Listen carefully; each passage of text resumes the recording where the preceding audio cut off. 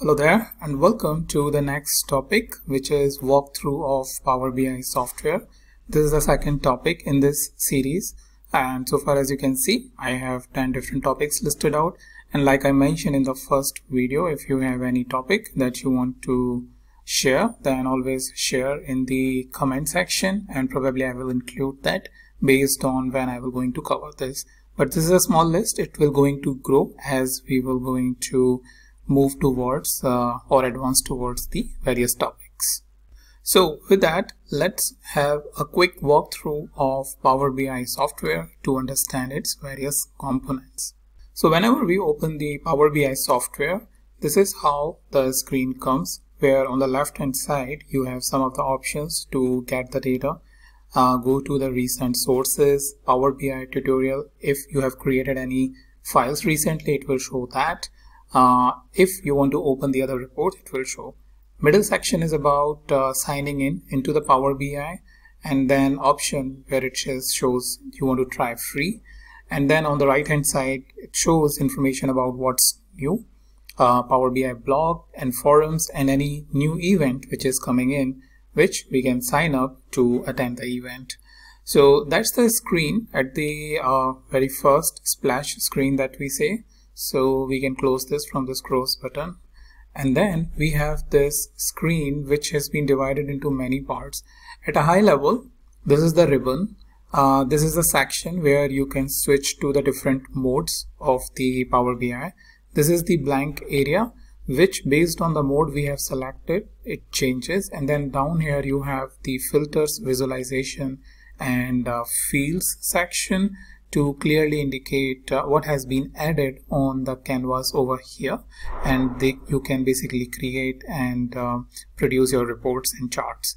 So at the top of the ribbon, first what you have is the file, which is very common to any file related settings which you must have seen in any Microsoft application, to open, save, close, getting the data, import, export, and then some general settings. Then, like in Microsoft Excel or in other Word related software, you must have seen the home, insert, modeling, view. So insert and home is quite similar. View is similar and help is similar, but based on the requirements of the Power BI, what you also have is the modeling as one of the option over here, because it allows you to do the data modeling. So it has home, like always, it has some important features which you want, and these features may present in the insert, modeling and view tab as well. So for example, in insert, if you see the new visual or more visuals are present, which is even present over here also. As you can see, the section is given as insert. Similarly, there is a calculation section, there is a data section which is being given over here. So apart from that, in modeling you have the option where you can manage the relationship, you can create new measures, you can create a quick measure, new column, new table, which is also a pretty interesting feature to create any new table manually if you want to create.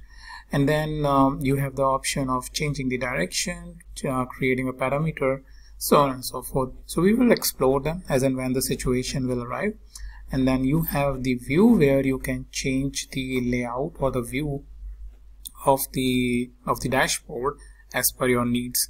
So like here, if I select this, it will going to change the layout accordingly.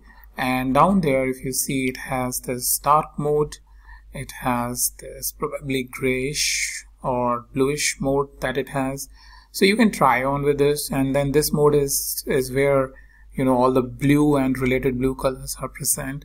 So we can try with these visualization. The benefit is that when you will create the chart, based on the intensity of the values, it will going to change the colors for the bars or for the part of the charts.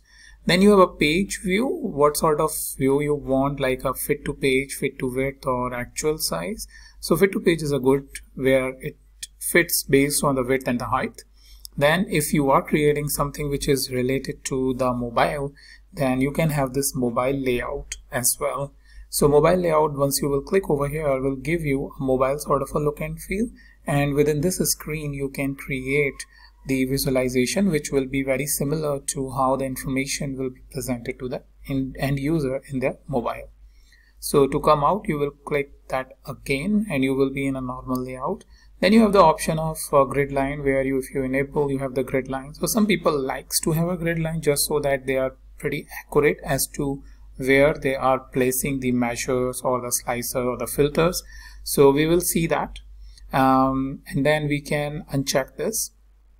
And over here, if you see the snap to grid option, which automatically aligns the objects in your report, so you can do that. You can lock the objects so that wherever you are positioning it, you just want to make sure that it does not change the position.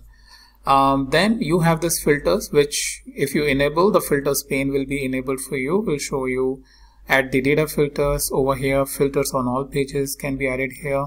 And then we have some options for bookmark, selection, performance analyzer, and sync slicer. All of that we will see as and when the situation will arrive.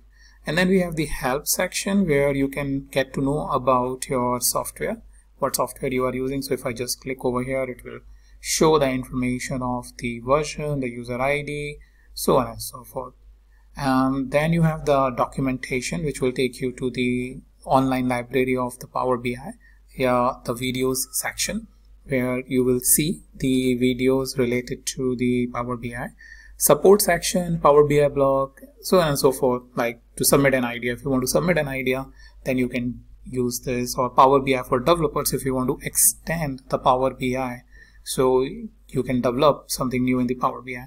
Also down there you have the examples as the partner showcase, some samples, the community galleries, and then finally the consulting services. If you are having some consulting services purchased, then you can basically get those consulting services as well. So this is the ribbon area. Then you have these sections, which is a report section. So right now we are in a report section. Then we have the data section here, the data that will be present, which we will be going to import in coming days. And then there is finally the model section, where based on the multiple tables that is present, we will going to model the data. Then if we come back to the chart section, what we get is the filters section, which I showed you earlier. Based on within the view, the filters are present. If you want to hide this information, you can just click over here and it will be hidden for you. So for now, I'll just keep it. Then we have the visualization section, where a lot of visualization is present, along with the formatting and doing the different settings.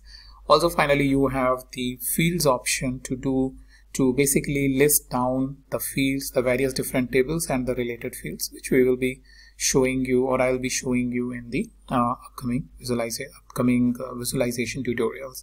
So that's about how the entire interface of the Power BI, and this will give you some good idea as to what are the different options present. I know in one video it's very difficult when you are starting, but as and when we will move forward, we will be using all of these features, and then obviously we will get to know more about where each feature is present and how to use it. So that's about it. And in the next topic, I will show you how you can import the CSV data inside Power BI.